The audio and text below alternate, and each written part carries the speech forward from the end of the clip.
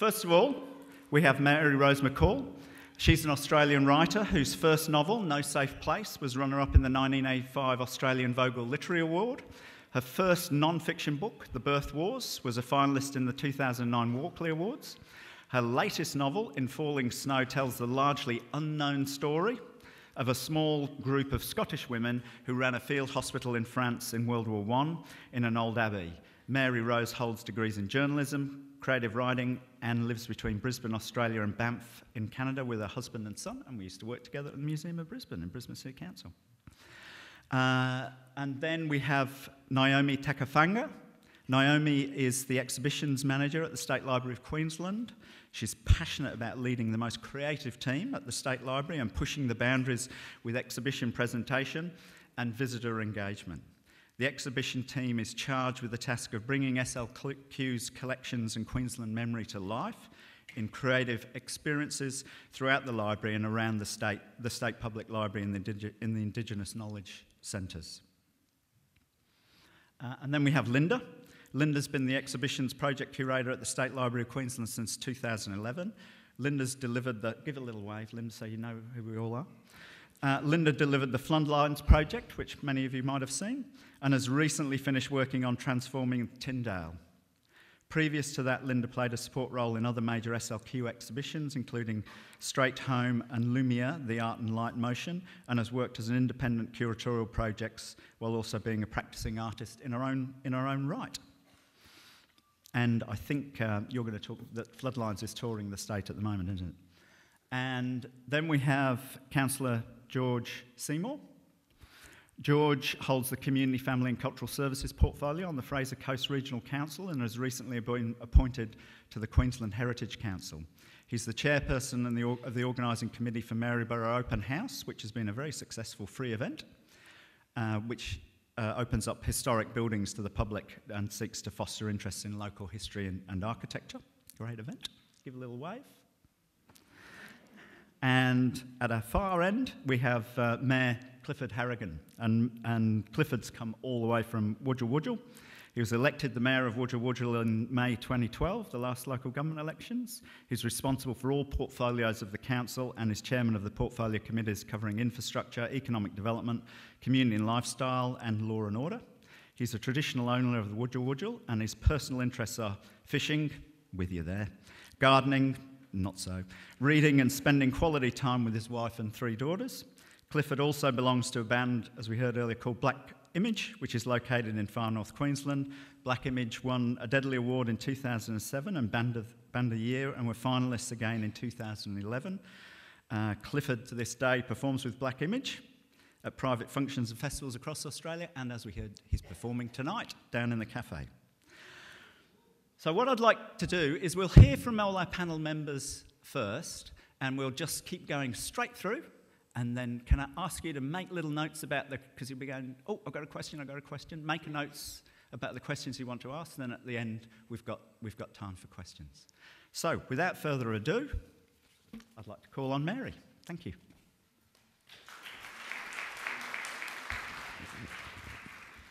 Thank you very much, Peter. Can everyone hear me? Okay, good. Okay, I'm not going to stand behind the lectern because I'm so tall. It sometimes kind of creates a problem for people. Well, I'm supposed to tell you about stories this morning, kind of how to write stories or how to make up stories. But I have to tell you that I'm a novelist, and as Margaret Atwood said, my job really is to create plausible whoppers that the rest of you can enjoy. So I'm not sure that that's what librarians are supposed to do in terms of stories. I'm pretty sure you're not supposed to create plausible whoppers. And as well as that, I work alone. In writing novels, you kind of work in a little room, and then about every 10 years you kind of come out and get caught like a rabbit in headlights like I am today, and then you go back to your little room and work again. Whereas now I have this vision for librarians, and what it'll show you is that I never lived in a university college or boarding school. My vision is, collective nouns. So if you've got a kind of a murder of crows and it's a trip of goats, and my favourite is a sort of a murmuration of starlings, what would a group of librarians be? And I'm not going to say it's a collection, because Because my view is that you'd have a dorm, and I have this kind of vision of librarians sitting around playing guitars, singing, and coming up with really great ideas together as they drink hot chocolate on a Friday night. And I tell you, where I get that vision is from Louise Danoon, who is here. Because when she was with the Museum of Brisbane, she involved me, along with a whole lot of other creative people, in coming up with some stories. And I hadn't really ever worked collaboratively on stories before, and it was so much fun. And the stories were so much better because of the experience. So that's forever sort of sealed my view of what librarians do. So I don't actually feel I can teach you anything much at all about creating stories.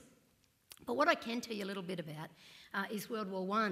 And I know that the centenary is coming up next year, and I'm sure it's exercising quite a few librarians' and historians' minds, as it's been sort of exercising mine for 12 years. Although I have to say that 12 years ago, when I thought about World War I just wanted to go to sleep, really. I'd sort of had enough of it. And I don't know if other people feel the same way, but I better stick to my script because I've got 15 minutes. So I'm going to talk about this novel, In Falling Snow, which it's a novel set in World War I, and I'm going to call this talk, when I work out how to use a PC. Hi, I'm a PC, I'm a Mac. I'm going to call this The 6 Days of In Falling Snow. And I'm going to call, and on the 7th day, of course, we rest, but we won't worry about that. Oh, first day. It did it. Good. I'm used to using the Mac. So the sort of... I'm going to start with a story, and I'm sorry if those of you have heard me speak before and you've heard this story before.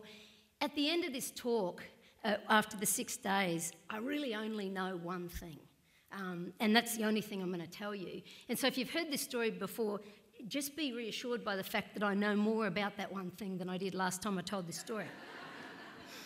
And it's a story about my mother, who was a journalist in the 1950s.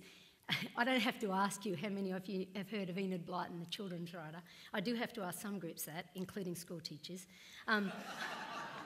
Anyway, so when Enid Blyton came to Australia in the 1950s, when my mother was a beautiful young journalist, and Brisbane was the only place she stopped. I'm telling you a story, this may not be true. So Brisbane was the only place she stopped, and she had a press conference out at the airport. And just imagine the scene, you know, there's this kind of gaggle of journalists from the Sydney and Melbourne papers. There's someone from the British publisher, someone from the Australian government, someone from the High Commission, and there's my beautiful young mother kind of in the midst of it, watching Miss Blyton as she shimmers across the tarmac in, as my mother will report faithfully the next day, an aqua twin set and pearls, looking not so much like Miss Enid Blyton as she does like the young Queen Elizabeth. So Miss Blyton gets into the kind of hangar where they're having the press conference, and it's very hot. Not like here where it's very cold. And so there's an introduction from the British publisher, there's a kind of a thank you from the Australian government, and then it's time for questions. My mother has noticed that Miss Blyton hasn't said anything yet, and a journalist from Sydney, not my mother, a journalist from Sydney asks the first question, which is, Miss Blyton, where do you get the ideas for the naughty stories? Enid Blyton, the fan kind of turns slowly. Enid Blyton cocks her head, looks at the questioner as if he's a dog that's spoken, and says, why, Noddy tells me.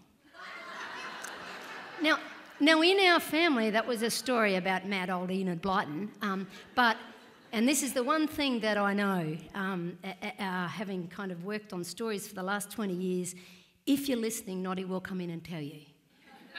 But you have to be listening. Which brings me to In Falling Snow. As I said before, I had no interest in World War I. For a start, many people have written better books than I could write about World War I. And secondly, I grew up, I was a child when the Vietnam protests were on. So for me, war was just something that was wrong. And so I just, I would never have had kind of any interest in writing about war.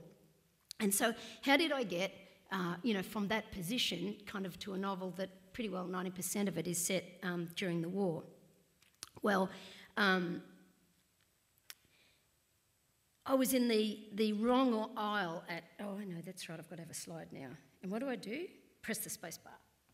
Yes. This is not a library, you probably know that. This is my bookshelf at home, but I was in the wrong aisle at the University of Queensland Library. I was looking, incidentally, for a book called What Happens When You Die, for my second novel, Angels in the Architecture, and I came across this book, The Women of Royamont, a Scottish women's hospital on the Western Front. And I don't know what appealed to me about it, the Scottish, the women at Royamont Hospital, whatever it was, I sat down and started reading, and I forgot about What Happens When You Die, because I then took this book out and I took it home, and I read the rest of it that night, and I just was fascinated. This group of suffragists at the beginning of World War I put aside the cause. They wrote to the War Office and said, "We can start a hospital for you." The War Office said, "Go home and sit still, you're women." So they wrote to the French Red Cross and the Serbian government, and who said, "Yes, thank you, we'll take two." And they set up a hospital in a 12th century Cistercian abbey north of Paris. Now, had anyone heard of this story before? Either they read my novel, most of you, all of you have read my novel, or today. I mean, I haven't met very many people who've heard that story, and yet what an incredible story it is. But it isn't quite a story yet, it's actually just a setting. It's just a setting and a whole lot of stuff that happened.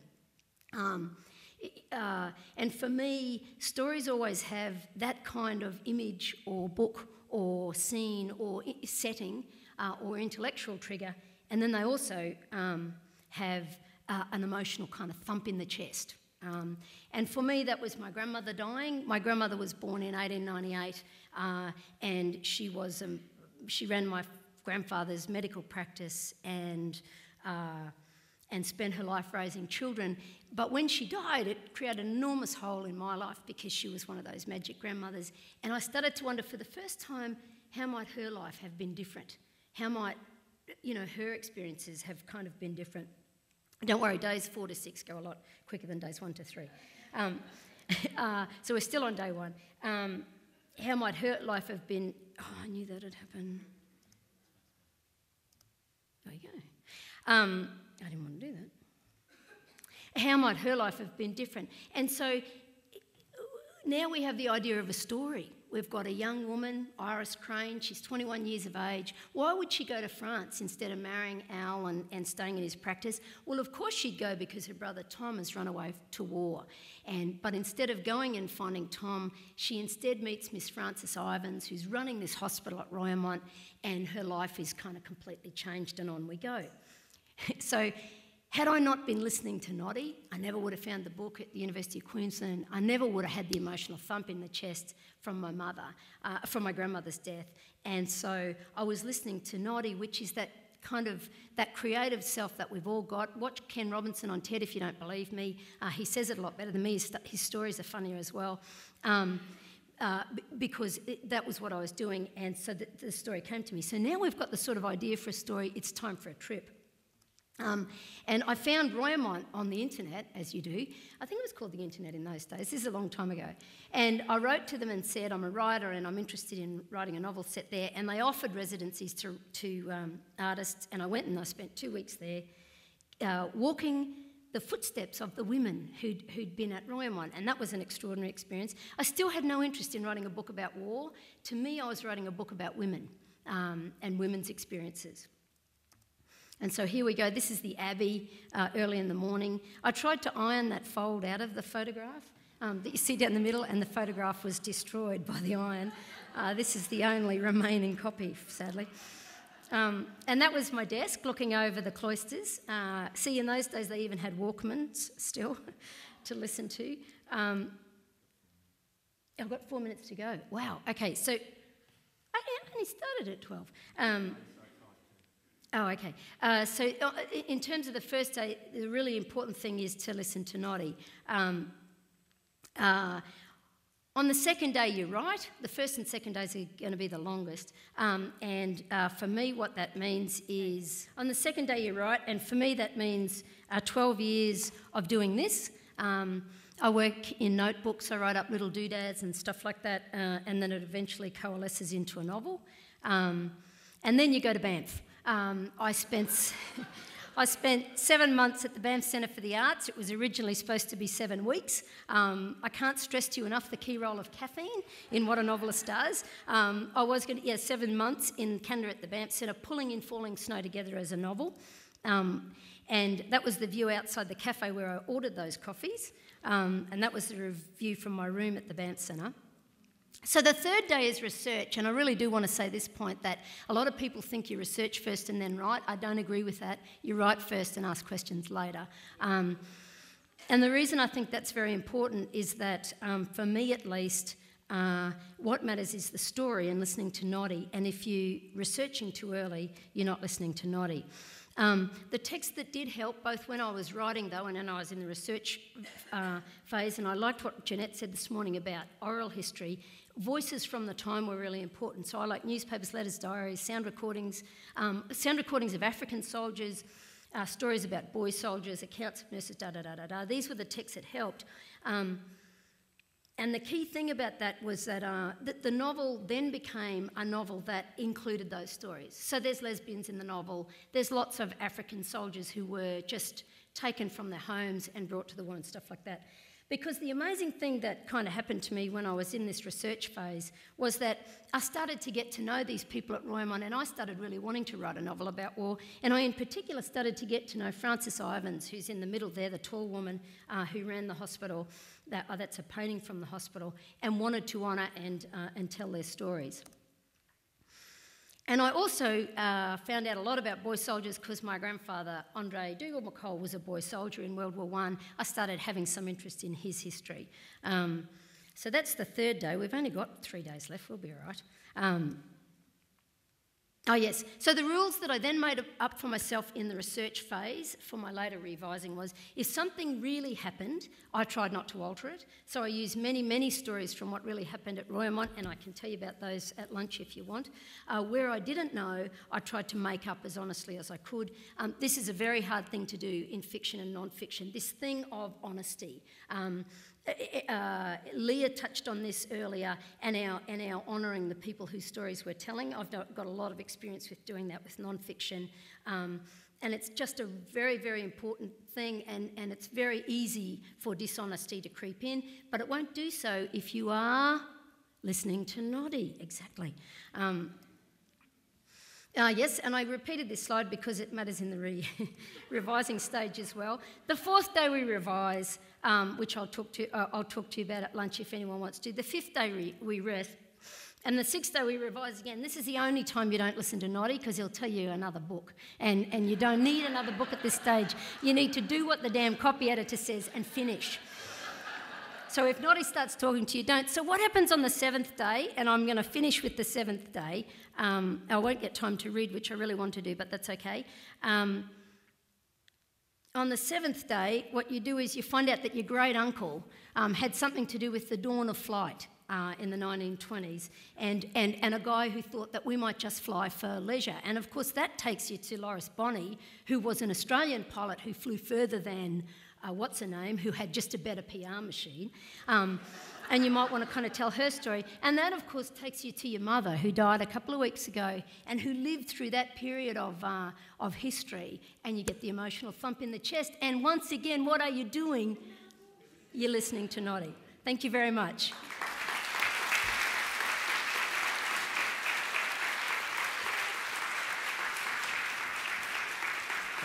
Thanks, Naomi.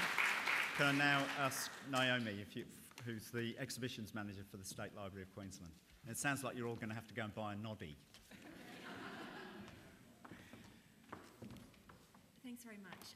Linda and I have been invited here today to talk about the Floodlines exhibition at SLQ. I'm not entirely sure how to follow on from Leah or Mary Rose, but we're going to give it a shot. Okay.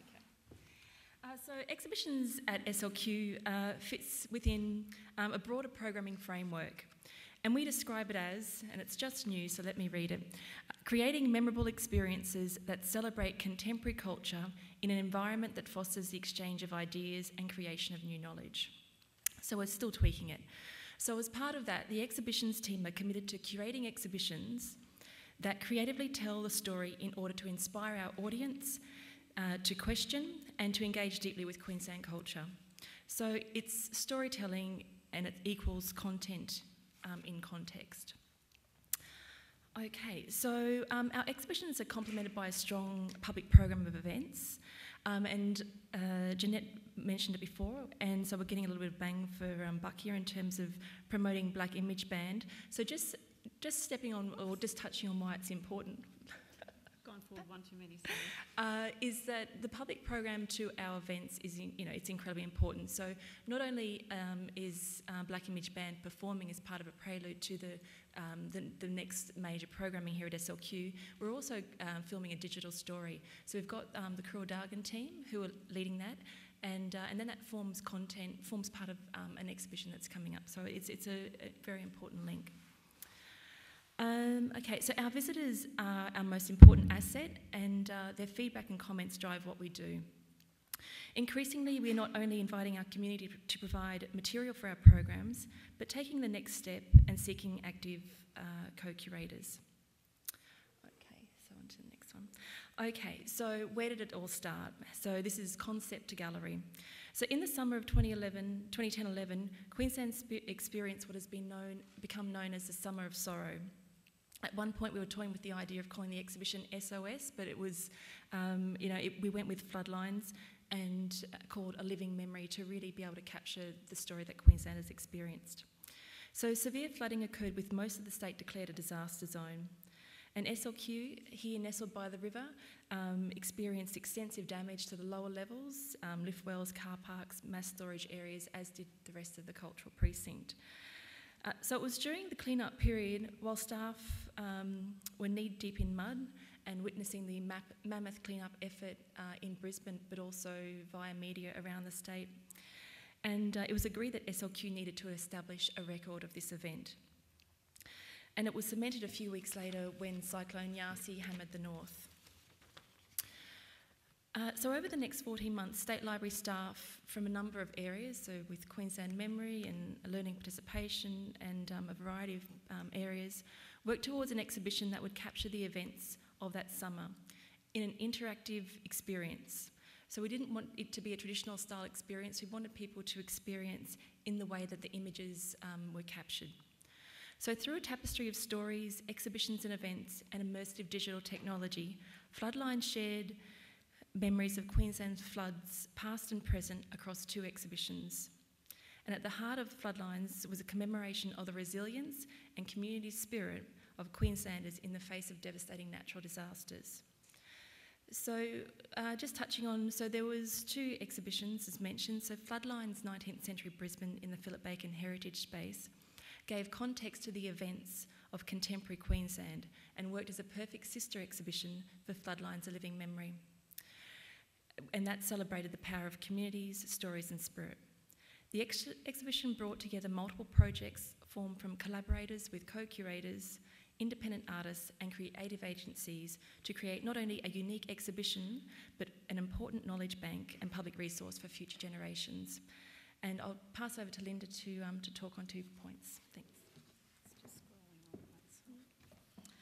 Okay, thank you. At the heart of every exhibition are stories, and with such a widespread disaster, we knew that the community's voice and storytelling would be an important part of the Floodlines exhibition. There was a sense that everyone felt they had a role to play, whether that was to provide refuge for friends and family, become a prolific baker, or to roll up their sleeves and join the mud army. But the story of Floodlines doesn't begin with the flood of 2010-11, and I wanted to show you this graph, which was part of the 19th century Brisbane exhibition, to show the repeating pattern of serious flooding in Brisbane since the 1800s. The stories in the exhibition from 19th century Brisbane created a context for what had just happened, with stories of survival, loss and recovery unfolding in ways that eerily mirror contemporary experiences. So today I wanted to focus on stories in the exhibition that have the potential to be forgotten, and some of the less traditional methods that we used in Floodlines to bring such stories to light. The first one that we're looking at is the Queensland Flood and Cyclone Mosaic. The Mosaic is a crowdsourced collection initiative in the form of an interactive and moving digital artwork. Sorry, Do you want me to show? on the link, yeah. What had become apparent was the use of personal devices to capture experiences and the sharing of images and stories on social media. 6 months before the exhibition opened, the Mosaic was launched and spread Queensland-wide through our network of public libraries. People were encouraged to contribute their images of the 2010-11 floods and Cyclone Yasi. This artwork was displayed as a large-scale projection in the SLQ gallery, where it continues to be exhibited as part of the travelling exhibition, and images can still be uploaded via the Floodlines website and at visiting libraries, allowing us to continue to grow our collections and maintain audience engagement. Now, there is meant to be a link, but it's not working, so this is a zooming and constantly regenerating mosaic, and the images that the public have uploaded become part of the mosaic. The second one we're going to talk about is Flood of Ideas, and I want to start off with this quote as an example of why it's important to share stories from generation to generation. How we could better respond to future floods dominated conversations and media coverage following the 2011 floods. Flood of Ideas came about out of a desire to collect and document all of those ideas and to convey a spirit of optimism, creativity and forward thinking as we move forward from these devastating events. Flood of Ideas was a joint initiative between Healthy Waterways, Water by Design and SLQ, which culminated with a public exhibition, statewide student ideas competition and a research project.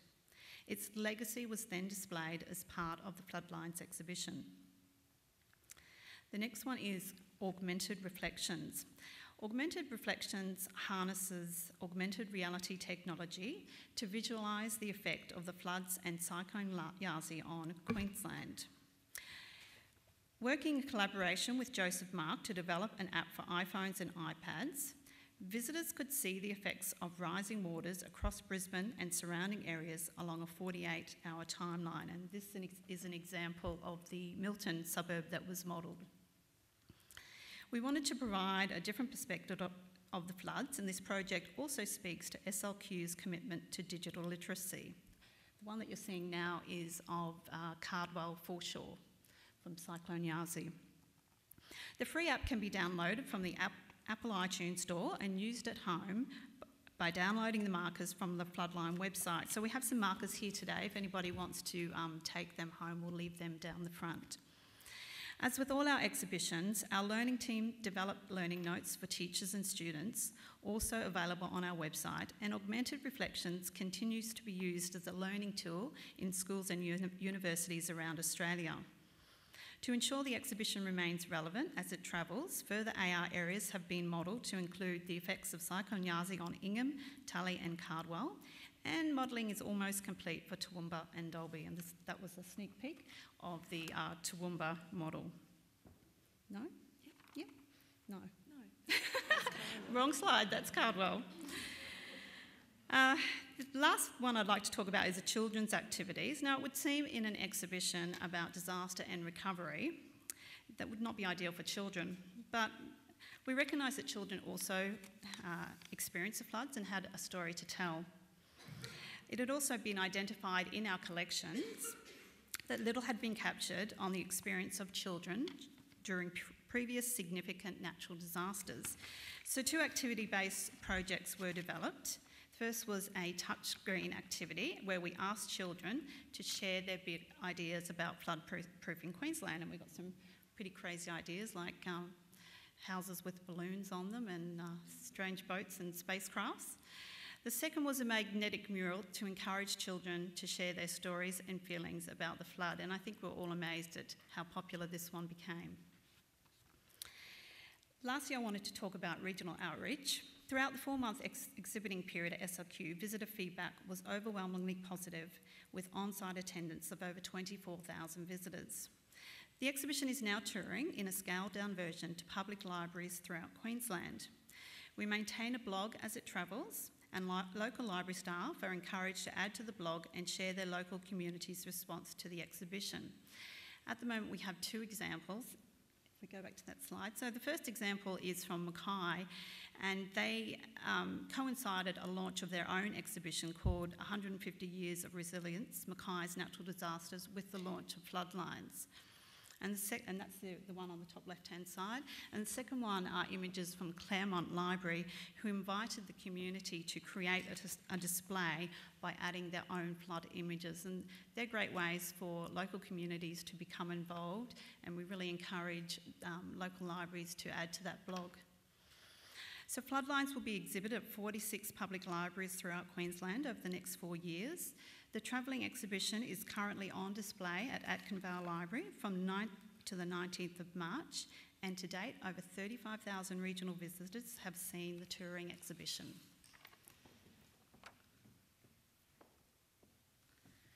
Thanks, Linda. Okay, we're almost ready. So just in conclusion, we just wanted to show how stories influence and connect generations and why it's important to create locally and share globally. So what we have here is a story that was filmed by the Queensland Memory area to capture. So the Wall of Stories, which was exhibited, was a collection of digital stories of media footage that was with ABC Open, ABC, the Milpera State School, the Queensland and New South Wales Police Service, and stories from the SLQ collection. So if we had a minute or two, how are we going for time? Yeah. Oh, good. Okay. So we just want to show an excerpt of the digital story with helicopter pilot Mark Kempton.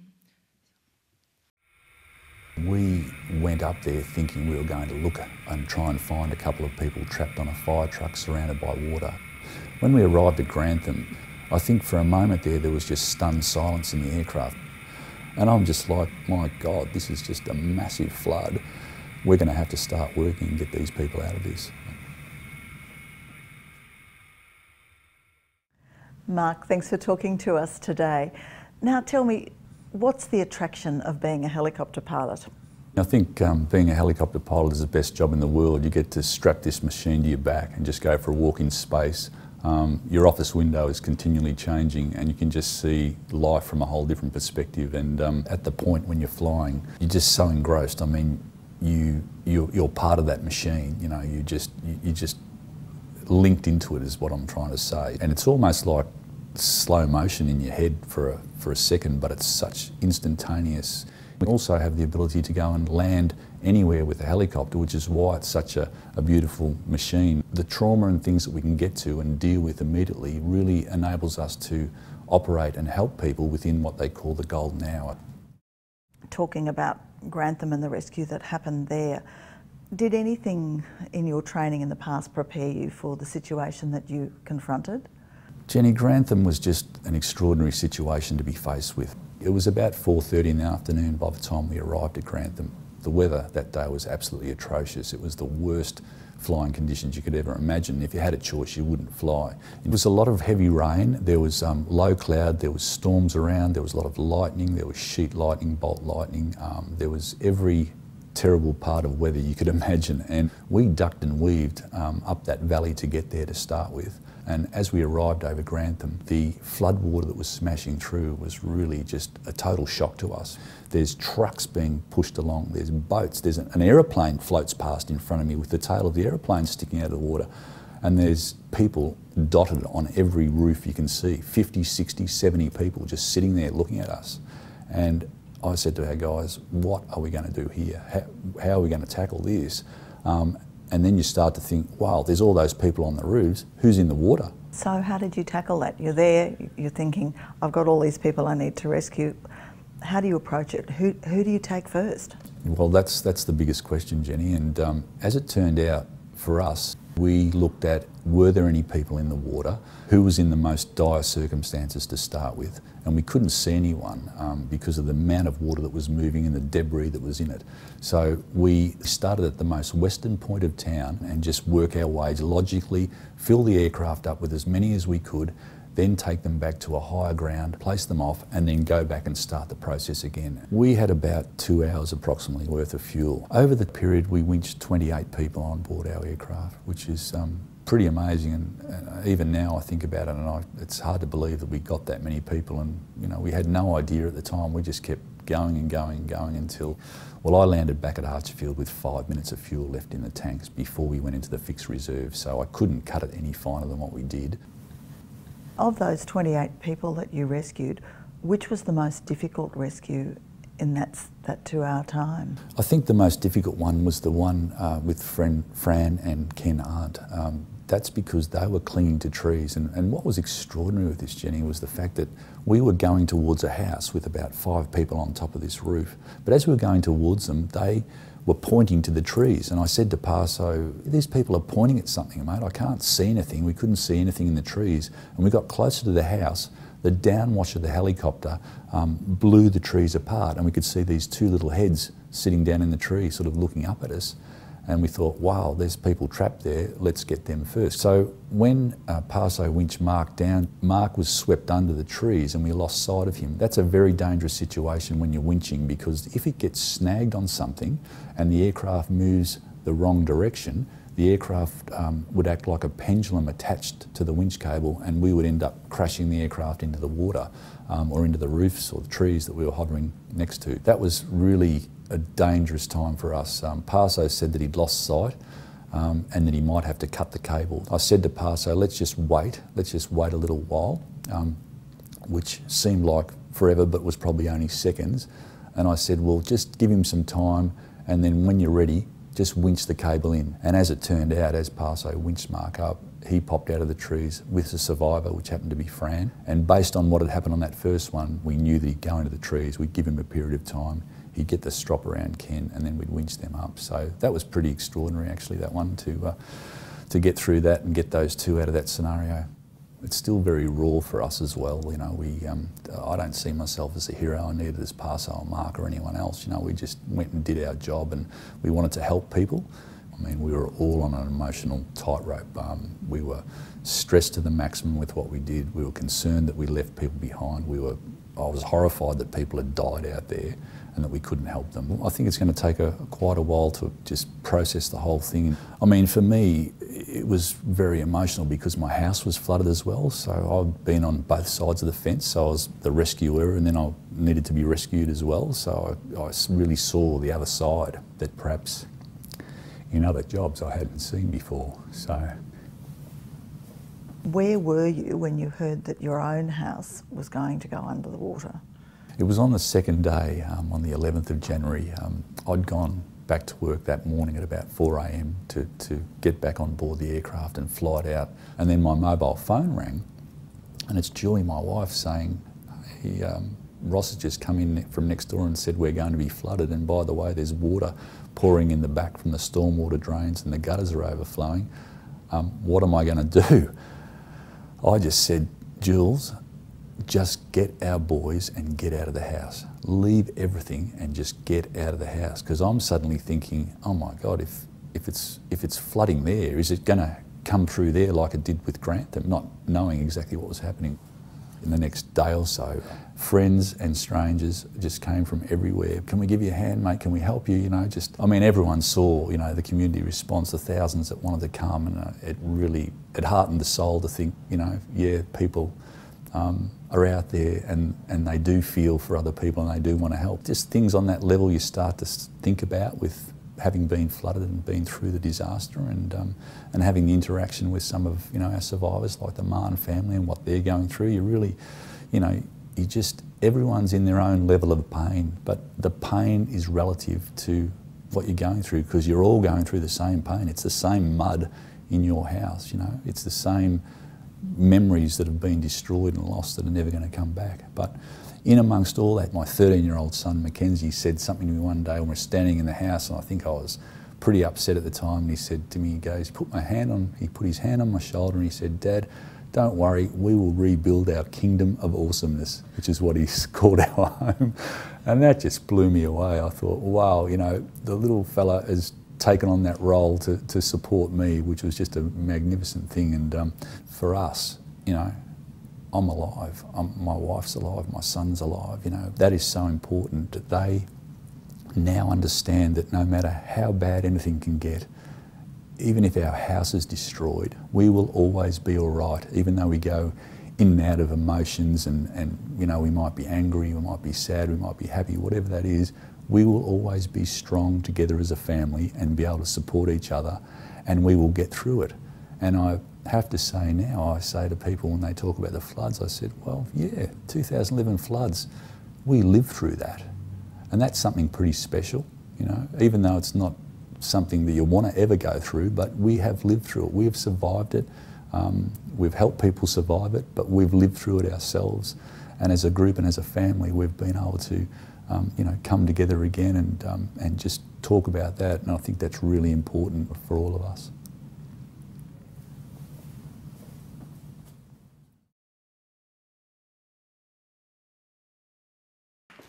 Thanks, Linda and Naomi. Gorgeous example, that Floodlines project, of how strategic that whole initiative is to my mind. It's one of those examples of where here's an iconic event that's part of our identity in Queensland, even happening again now. And what you've cleverly done is that stuff of developing collection through your exhibition, as well as drawing from the collection, making new meaning, and actually developing new knowledge. I work a lot with the architecture industry, and I saw that booklet at many different architecture practices about what are we going to do with flood stuff in the future. So a really smart initiative. Okay, our next smart initiative, can I draw upon Councillor George? Thanks.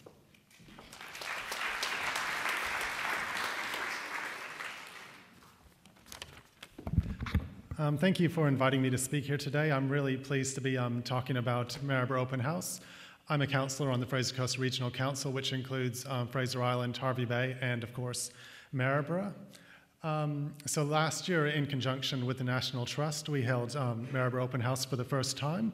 And what that involved last October the 27th was opening up 20 historic buildings to the public for free, talks with archaeologists, architects, and historians, and bus and walking tours around historic areas of the city.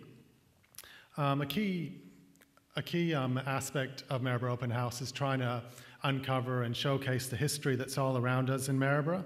Maryborough has an extremely high number of state heritage listed buildings. I think it's the real asset of what Maryborough has. There are some places in Maryborough where you can stand and within your line of sight see 7, 8, or 9 state heritage listed buildings. On one corner, the intersection of Wharf Street and Richmond Street, all 4 corner buildings are state heritage listed, and in most cases the next 2 or 3 buildings are listed as well. This is a very unique and extraordinary, in my view, sort of preservation of a CBD and the wider town.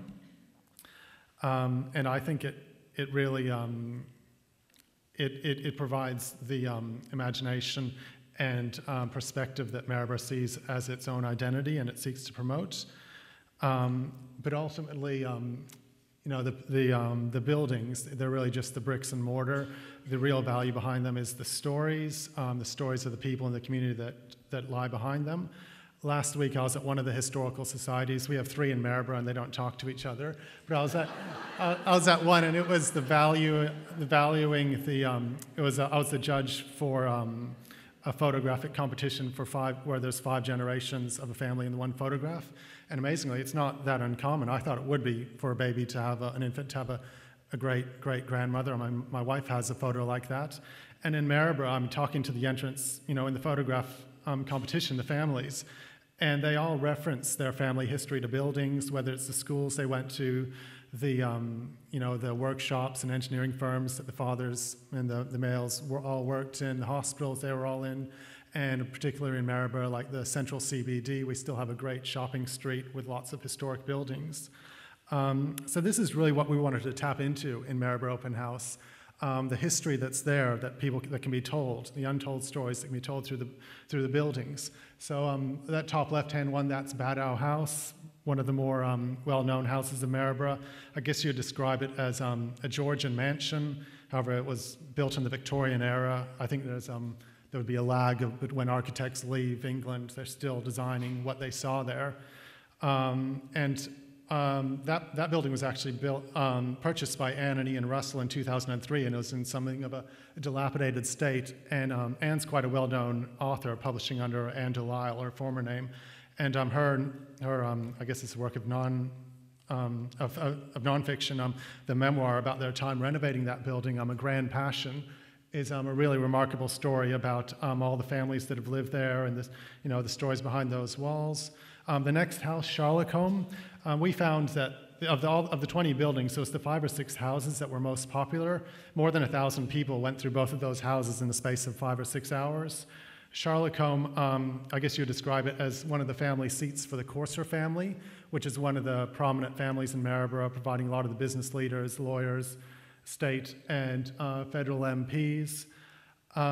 It's just a great building with tongue and groove paneling, shady verandas and pointed gables. But one thing that I've been cognizant of since last open house and planning for the next one is that all the houses that we had open on the day looked like that. They, I guess you describe them as the upper class houses. And one thing I'd really like to showcase this year at Maryborough Open House is the workers' cottages, the cottages of the people, the masses, the people who didn't vote for Courser when he won by 2 votes in a by-election 100 years ago, people like Andrew Fisher, people that tell the real story of Australia, the working class heroes. Andrew Fisher, who lived in Maryborough for a short period of time, first went to the coal mines, working at the age of 10. By his teenage years, he was a union leader and blacklisted for leading the strikes, so he had to move out to Australia to find work. He found work in a coal mine near Maryborough, and then he went on into state parliament, being a minister in the Anderson-Dawson ministry, the first elected Labour government in the world here in Queensland, documented in Ross Fitzgerald's excellent book, 7 Days to Remember. They didn't last very long. And then he went on to be Prime Minister of Australia. And he went back to UK, the country that he left as a teenager, blacklisted and unemployable, as Australia's High Commissioner. And Maryborough tells part of that story. The houses that he lived in, the old rundown, dilapidated mines. And that's an important part of Australians' history. It's something that Maryborough can be proud of. The bottom left building is City Hall, where I work. There's a lot of stories behind that. I was a tour guide on the day. Every day I walk through there and I see a bust of an old white man who says donated $10,000 for the construction of it, and I don't think much of it. But on the day I found out that $10,000 was his life savings. And you tell people that today, and nobody can understand it. It's just mind-boggling that somebody would have that civic pride, that would voluntarily donate $10,000 when, there's a huge industry today of tax minimization, of people withdrawing from public life and donations. The bottom right-hand building is the Brennan and Garrity shop, which is run by the National Trust and is a great tourism draw card for Maryborough. Just a few more of just an example of some of the buildings. The top left-hand is the Anglican Church. That photo is taken from a pub that was open on the day as well, the Bell's View, and is across from the old Maryborough Railway Station, which will be open this year. The next, that's a house on Lennox Street on the right-hand corner. They were extremely popular. One thing I would say to people who are thinking of having an open house in their town is that while the houses are most popular, they are the most work. With the churches, they provide the volunteers and they know all the stories and they're really keen. Whereas with the houses, obviously, there's a lot of trepidation of the owners of having 1,000 people walk through. So you've really got to hold their hand and guide them through it. The bottom left-hand is a picture from the old timber mill. There was a lot of interest in the industrial sites. And the bottom right-hand is the School of Arts building, which unfortunately was flooded in the last floods last month. A brief history of Maryborough. It was first settled by Europeans in 1847 and is one of Queensland's oldest cities. Its primary purpose when its first settlement was as a wool port, and then it went on to serve as an immigration point for free settlers. People experienced a lot of this port-side aspect of this city on the day by visiting the port residence, the customs house, and the old bond store, which are all on Wharf Street. As well as architecture, Maryborough had a lot of heavy industry, including ship and locomotive construction. Obviously, last year we opened the timber mill, and next year we want to have a few of the really old engineering plants. Locals are very proud of this history, so that's what we wanted to do. We wanted to find a way that they could engage with it, that they could use the reference points, the landmarks, to explore that history and talk about the untold stories. And so we looked around and we saw how well Brisbane Open House had functioned as a real good one single public day to really open up the great architecture around and allow people to walk through it and experience it firsthand. Brisbane Open House is part of a worldwide concept that has been used to show distinctive architecture in many of the great cities of the world. Open House London was the first where the concept started in 1992 by Victoria Thornton, with the aim of fostering a better understanding of architecture and the built environment outside the profession. Victoria was frustrated by the barriers between the architecture profession and the general public, so she set out to make some of the more important buildings accessible to all. And that's really spread to, cities everywhere are starting to do it. All the Australian capital cities have done it. Last year, Maryborough was the first non-capital city to do it, and then Geelong has also done it, and I know a number of towns are looking at it. Many Queensland towns, any Queensland town could do it, but I would think particularly Toowoomba, Gympie, Mackay, and I think it's a really great way. It's a real focus one day of the year when you can just talk about your town, talk about the important way that architecture interacts with the public. Obviously in Maryborough we focus on the heritage buildings because it's what we're known for, so most of the buildings would have been built from the 1870s to the early 20th century. Importantly, a key concept of Open House is that it is a free event so that it's accessible to everyone. We had a very limited budget of about $5,000, and it was a real, we didn't know how successful it would be, but we were really blown away with it. On the day, we had, across all the 20 buildings, more than 13,000 visits. Just through Baddow House alone, more than 1,300 people went through on the day. We had more than 140 volunteers at all the buildings, walking people through them, answering questions, telling them the interesting stories behind the buildings. One aspect that worked really well that we took from Brisbane Open House was a photography competition. So we wrote to all the photography clubs in the general driving area around Maryborough, and it was just great to see people on the day. With tripods, and then that meant that following from that we had a really great art exhibition. And importantly, what's come out of that is the research and the stories that have come from each of the buildings. As you can see from the map that was on the back of all the fact sheets, there were 20 buildings that spread across the town. The great bulk of them are in the CBD, so that people could walk between them. We present working with members of the Department of Environment and Heritage, such as Mary Burns, the Heritage Council, the National Trust, local historical societies. We put together fact sheets for all the buildings, and particularly when they would cover the architect, the year constructed, the materials, but really importantly, the quirky and interesting stories. So for example, one of those, so we have Baddow House there, and then two pubs, the Engineer's Arms and the Globe. The one on the far right, the Globe, that was never on our list of buildings we wanted to go in. It just happened to be I knew the owner of it and he wanted to be involved. It's an old pub. At one time there were 59 pubs operating in Maryborough, and during the research it turned out that this was the roughest one. And that, and so there were all these interesting stories that people could tell them about it, about brothels, about opium dens, and about a guy who used to drive his horse into the pub. And people know this building because it was a convenience store for decades, and for the last 30 years it's been an accountant's office, so they interact with this building, they know, they see it, they drive by it, but nobody knew that it was a pub and that it had this really interesting history. And so this is a way that people can interact better with their history. They know the building, but now they know a lot more about its place in the community. And so yeah, I think everyone found this event really worthwhile. We had a lot of research was published arising from it. We had partnerships, as I said, with the National Trust, historical societies. We got people interested in their local history. Next year, we've got it scheduled for the 26th of October, 2013. This year we're incorporating a lot more new experiences, particularly in the outdoor areas, like walking tours of Queen's Park and the old cemetery, as well as an archaeological excavation at the original Maryborough town site, which was abandoned after about a decade for a site they thought wouldn't flood. And it's got a lot of, and so we've got an archaeologist who will bring people in on the day, and members of the community can watch or get involved in the actual dig, a bit like, I think there's a TV show, time team.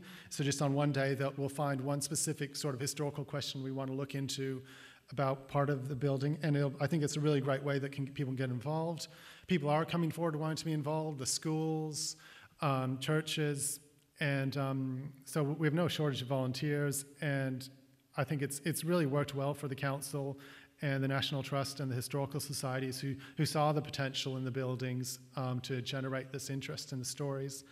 And it's certainly become a regular event in Maryborough, and I'd welcome any of you who want to come along for the day. Thank you.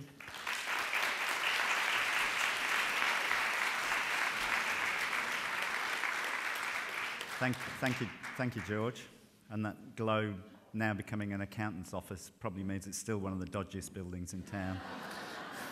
And our last speaker from the panel session is Mayor Clifford Harrigan. Clifford, please.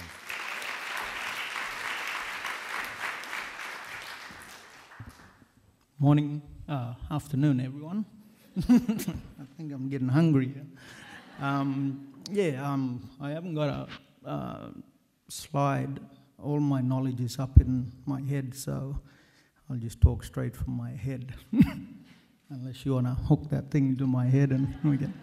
Yeah. First, I just want to acknowledge the traditional Bama clan groups from this country where I'm walking on.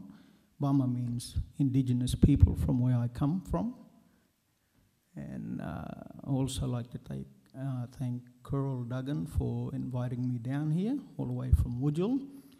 I had to cross flood waters and swim crocodiles, infested waters. Yeah, that's why I checked everything before I hopped on the plane. And I also like to thank Janet in front here, who I met last year at the LGAQ dinner at the convention centre while listening to Ice House and James Morrison. And yeah, she mentioned something to me about coming down, and I was excited to come down. Get me out of the office anyway, so yeah. Where last where I come from, my 4 clan groups are the Dikarba people, Palkanwara, Dupiwara, and Darpa people. And they're from Wujal and also Hopewell, so a lot of the stories that was passed down to me were from those 2 communities, because my dad's from Wujal and my mum's from Hopewell, and some of the prominent people who come from my communities are Noel Pearson, I guess you probably know him, and also Matt Bowen, who plays for the North Queensland Cowboys, who's a cousin of mine as well. Yeah, Cowboys. I'm a Dragon supporter anyway. Dragon. I think what they wanted me to talk about was some of the knowledge that some of our elderly people up at my area, passing it down to a lot of the young people, but a lot of the young people today, I don't know, they call them the Y generation or something, or Twitters or whatever they are, Diva Chat and people. A lot of the young people nowadays aren't interested in listening to a lot of culture and stories, customs, whereas in my era, back in early 70s, there were still some very strong cultural practices still going on. And so a lot of that stuff I've sort of inherited a lot, and I'm passing it on to my kids and some of my nephews and nieces. I don't know, because a lot of people over 60 up my way, you could count them on my fingers. There's not too many left. And I think we need to record a lot of this stuff, because I regret my 2 grandfathers. I never met my grandmothers, because they passed on back in the 60s and 50s. But I was around when my 2 grandfathers were still alive, and they used to tell me a lot of stories how they were removed from from their tribe and taken away to Warrabinda or Palm Island or even further south. But they came back to where they were born and bred, because they were born out in the bush underneath a tree or in a cave. And I remember one story my grandfather told me. He's from a place called Normanby River. They call it Bulganwarra. And he used to live in a cave. And his father was a Chinese fella, because back up in them days, they had the gold rush up there. And so his grandmother, I still remember the story when I was about 10 years old, he telling us around the fire. And his grandmother went and hid him in a cave, and there was 500 police on horseback came to rescue a lot of him and his sisters and brothers, and a lot of them were taken away, and so the police on horseback, they were shooting all his people, and he's watching all these people getting shot. And but the more they were shooting his people were spearing them on the horseback as well. So it was a big battle. If you ever look up, it's called the Battle at Battle Camp, and it's probably on Google's or something. And that was about in 1885, and he was there actually when the battle was going on. And yeah, it was a pretty sad story. Yeah, because back then they used to remove a lot of the fair-skinned people, because his mother was a full-blooded Aboriginal lady, but his dad was a Chinese Malaysian father. And there was a lot of those kids up there, so they had to remove them from those clan groups. And yeah, so he never got to meet his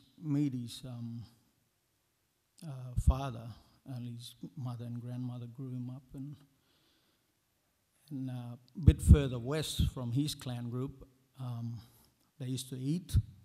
A lot of the white settlers and miners and Chinese and that. Not my group, the other. Yeah. So, yeah, but sometimes I wonder, because a lot of them used to wander all through that country, and yeah, I like, yeah, because grandfather said they didn't prefer to eat the white fellas because they were too stringy and hard to chew on, and I don't know if that's true. I said, well, they should have cooked them a bit more or something, I don't know.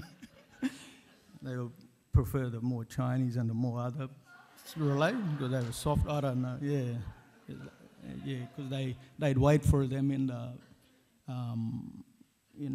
valley, and when because there was that much gold up that way, they'd just knock them on the head or spear cattle, the pastoralist cattle and horses, whatever, and eat them. So yeah.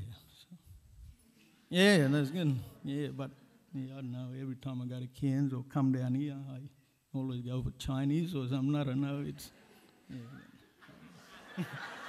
Yeah. Yeah. But yeah. Also, my other grandfather, who's from Hopevale, he's a traditional owner from Hopevale, and that country there it's called Dhupiwara, his clan group, and it means red soil. And they were brought up with German missionaries who were very strict, and and some of the stories they tell me, he'd get whacked over the back by a stick or whip or whatever, long cane for just dropping a piece of bread on the ground or something like that. And I thought, and you could see when these old fellows were telling a story that some of the tears in their eyes were, their eyes just glass over, and they must keep that in their head for over 80, 90 years. So, yeah. That's why mention it to the young people nowadays. I said, you know, you got it easy nowadays. Like even my daughter, like back in my era, back in the early 70s, I grew up in a tin shack with a dirt floor. We had to get firewood to make food. Had to go to the well, get water, and bath in the cold water. And we used to live on a pig and cattle farm, because my mum and dad used to look after pigs for this butchery company.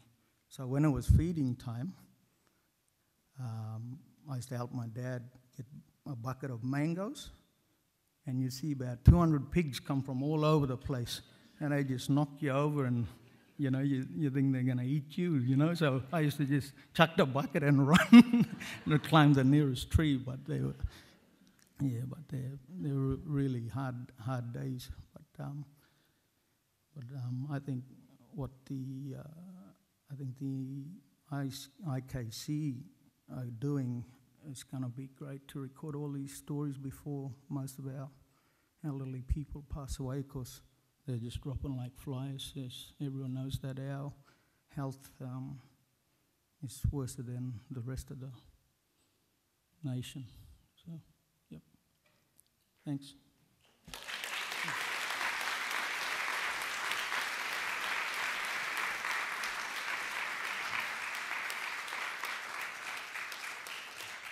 Thank you, Clifford.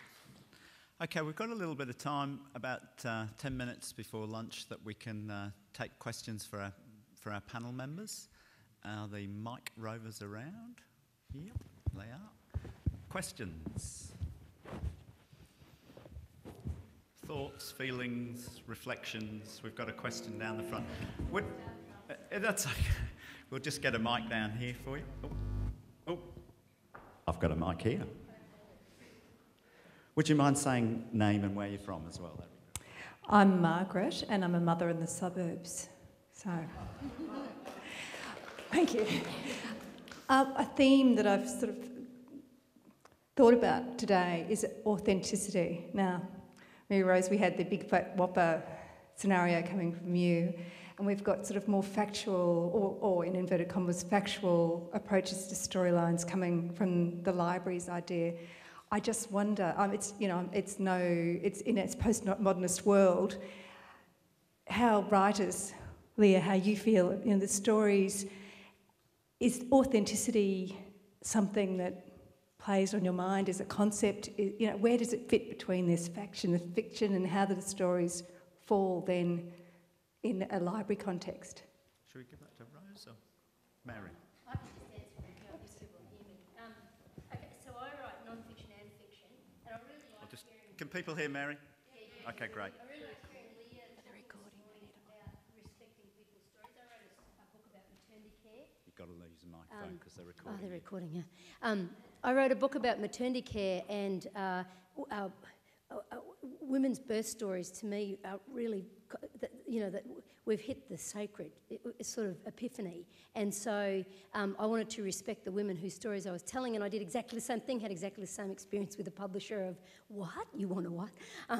And that was a journey, it was a terrific journey.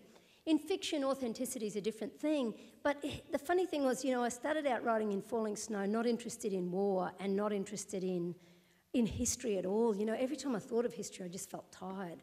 I just thought, do you know what I mean? This kind of, and the fiction writer has not the same duty of care to history that the librarian has, I'm sure of that.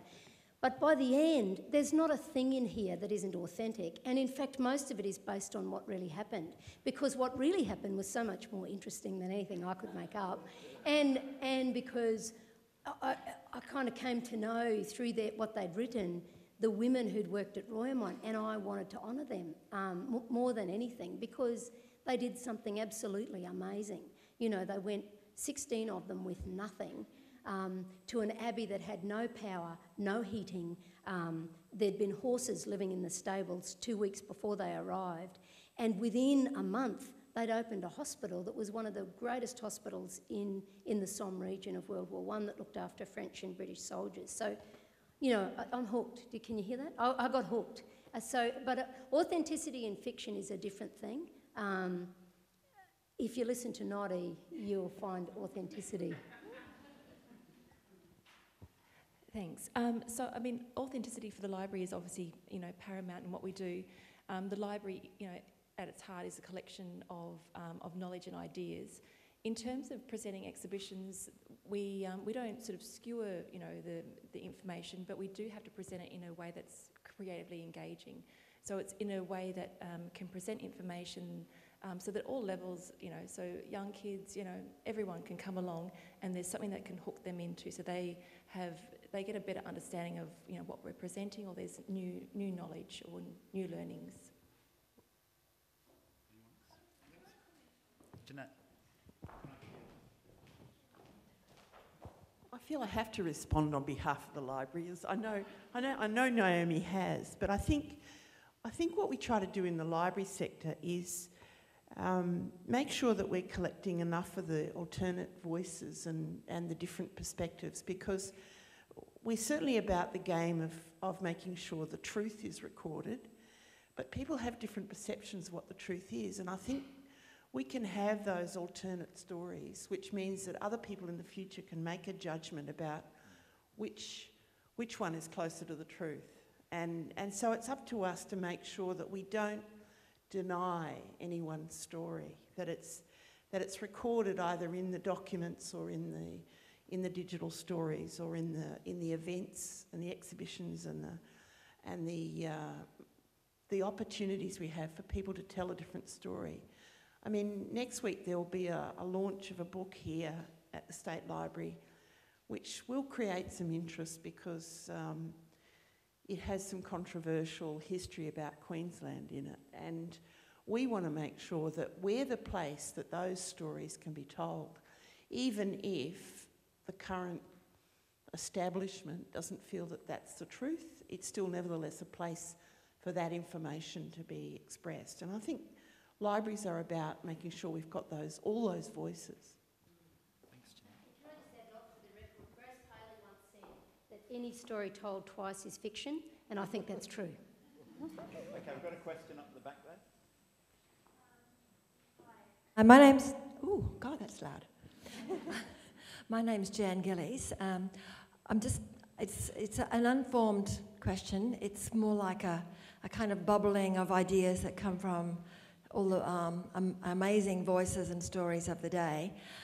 But I'm thinking, post Leah's talk this morning also, that 2017 will be 50 years since the referendum, and inspired by all of the stuff that happens in this place and with Kurul Dagun and the floodlines and the stories of the two councillors, both quite different perspectives, and also just saw on stage The Secret River in Sydney with the balancing of Kate Grenville's white version of history with the Indigenous stories being blended into it and a different perspective. Anyway, I guess what I'm thinking is there, you know, where do you get your idea, your inspiration? Who decides what's going to be the next big exhibition? And wouldn't it be amazing to capture the stories of people like Uncle Joe Kirk and some of the other storytellers around Brisbane, and people to really create something super duper that was Indigenous and non-Indigenous voices together, telling the story of the 50 years since the referendum, and where are we, and the bad and the sad and the ugly and the true. You know, we've all been talking about reconciliation, but we've never actually had truth and reconciliation in Australia, and yeah, it's kind of just throwing it out there. Okay, so an idea for a program in 2017 around the referendum. Does anyone want to comment on how a big organisation like this makes decisions about what's on? So the 50th anniversary of the referendum has been on SLQ's agenda for some time, certainly strong within Queensland Memory's priority areas. It's also been discussed at a broader level in terms of potentially it can be a programming opportunity across the precinct.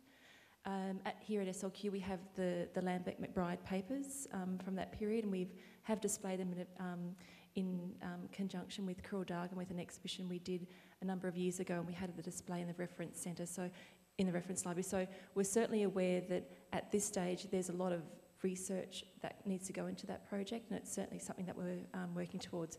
So in terms of how do these ideas come around, so certainly looking into the future and seeing what are the major anniversaries coming up, what can be addressed through a curatorial program and or web-based program, and taking those discussions to the precinct.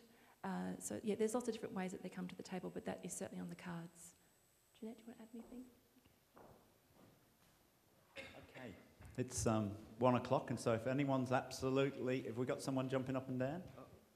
I was just, I don't know if the message has floated through to Jeanette, but just to add to that, there was at the NASLA, the National and State Libraries of Australasia, there is also a move to do a national effort in recognising the 50-year anniversary of the referendum. So I think, and Queensland's been a really key driver. I think it was Louise's idea to actually do it. So I think it's been really good to get that, and there's been consensus across the country that is a worthwhile thing to do. So it's good to know that we can be making a big deal of it in Queensland, but it is being picked up nationally as well. Yep. Okay, great. Okay, it's 1 o'clock. Hopefully you got a lot from the panel. I myself, I found it very rich and very rewarding to hear, an artist speak about responding to faction and the material that you can get access to, as well as hearing about how you can tap into something that's so iconic in terms of our weather and our water, and how that whole programming can both can draw from a collection and create a collection and create new knowledge, and the buildings, the absolute environment that we're in, and how you can work with that, the public realm, if you like, and the buildings that are out there, and bringing the two together, and places and the people and Wujal and the stories that are just inherently in that community, and how being there and being part of that and putting something like the IKC there in itself begins to capture and ensure that those stories are not lost. And hopefully that's given you a lot of inspiration, and also hearing from Leah in terms of the potency of what you're actually involved in doing, and hopefully it's given you lots of ideas and new life, and thinking about your forward programs and the stories that are held in your collections and your communities. It's now 1 o'clock, so I'd like you to thank our panel.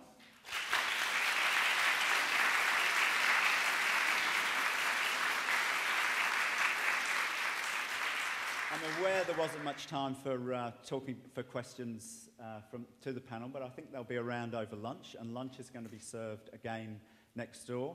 And then I think again at 2 o'clock, am I right? Somebody tell me from the 1:45, is it? Someone tell me that that's correct. Yes, just nod. 1:45.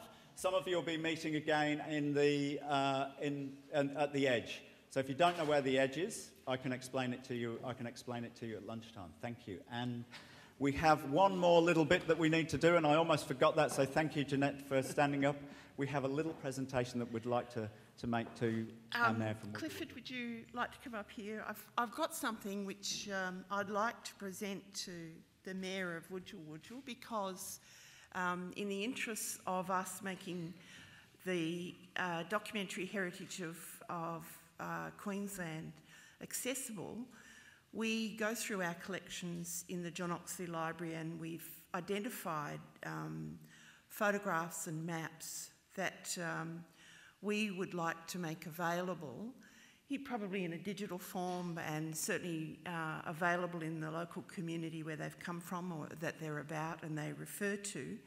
But as part of our protocol, we don't do that without consultation with that local community. So since Clifford's here, I'd like to present him with this set of images which he can take back to the Indigenous Knowledge Centre in Wujal. And what we'd like to do is start a process of consultation to see if these images can be made available. So this is for you. Take that. Text it